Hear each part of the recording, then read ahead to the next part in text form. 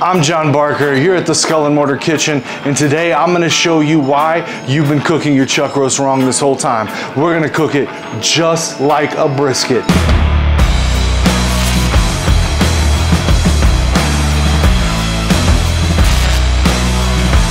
Guys, I'm excited. This is going to be a quick and easy cook. It's a super simple method because not everybody is looking for the craziest, most intense, most advanced recipe. Andy, don't be a bag, all right? Sometimes we just make basic stuff because it's good and it's fun. Holler at your boy. Let's get into it right now.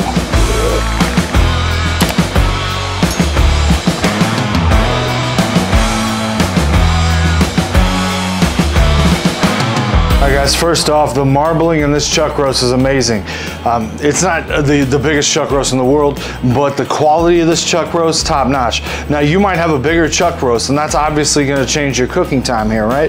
But I'm gonna tell you the cooking time for this one. But we're gonna go mostly off internal temperature here and look for tenderness here later. So the first thing we're gonna do is we're gonna take some of our God Save the Queen rub from Skull and Mortar and we're gonna give it a nice coating.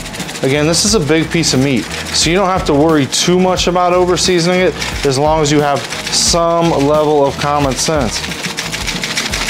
But I do want a good bark, so I'm not playing around.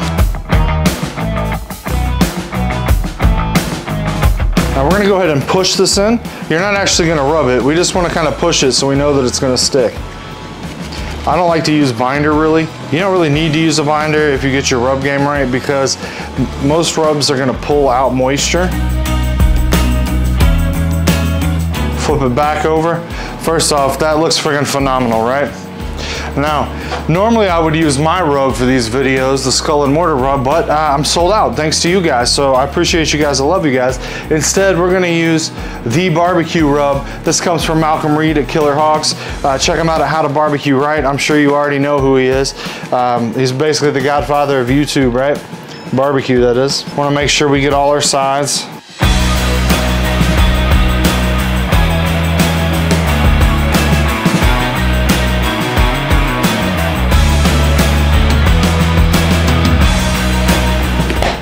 All right guys, that's literally all the prep work we need to do to get this thing right. Now I am gonna take my meter probe. You can find the link for this down below. I'm gonna run it right through the side here, as deep into the middle as I can. That right there should give me a pretty accurate temperature. I like to put as much meat as I can as a pan, especially a brisket, because I like to catch those juices. If you don't want to catch the juices, don't do it, I guess. But it's going to save you a lot of mess to clean up later, and it's going to blast your meats full of flavor, my guys. So trust me on this one. Put it in the pan. I know what I'm talking about sometimes, and this is one of those times. So now we're gonna get this on the smoker. We're gonna make it happen, 225 degrees, and we're gonna let it roll till it gets to about 165.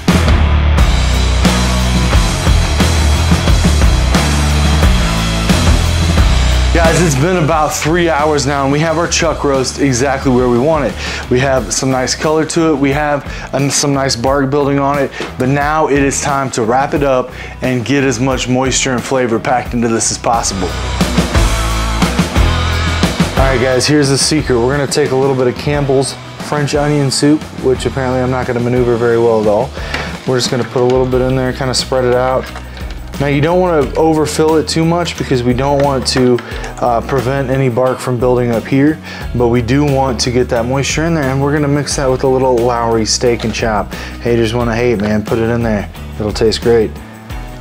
Basically just drop the hottest rap track in the history of barbecue right then and right there. So I think we got plenty of moisture in there. We're going to be able to keep our sides and top meticulous. We're gonna keep them looking fantastic, glorious if you will, wonderful. We could put all kinds of adjectives on there. And now it's time that we break out the foil. And we're just gonna do a standard wrap on this.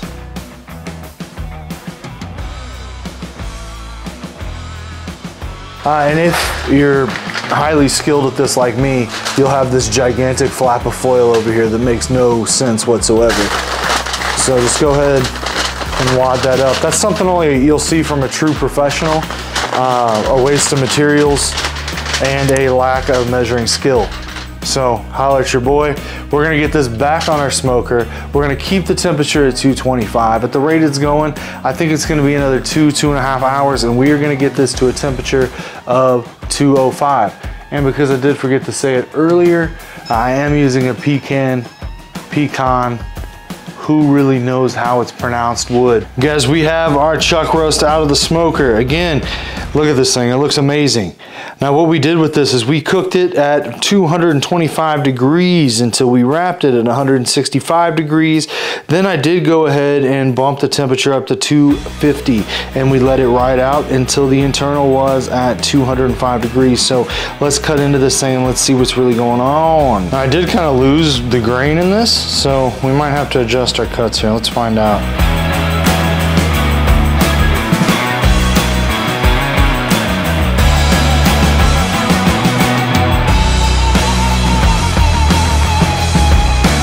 So you can definitely see we got good smoke penetration in here. This meat is so tender. It's damn near falling apart. So we're pushed it right to the edge of overcooking it, maybe even. So let's see what this is all about.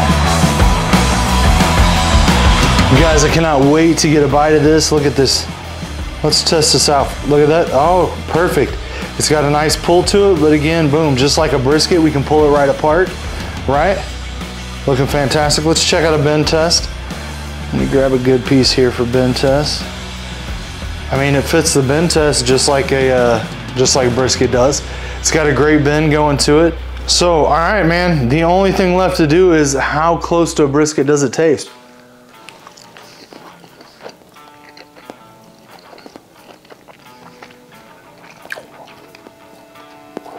Oh,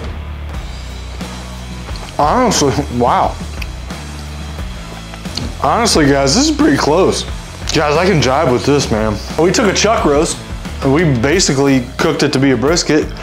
The color's not quite the same. It's a little bit darker, but it's still got a good smoke ring. It still passes the bend test, still passes the pull test.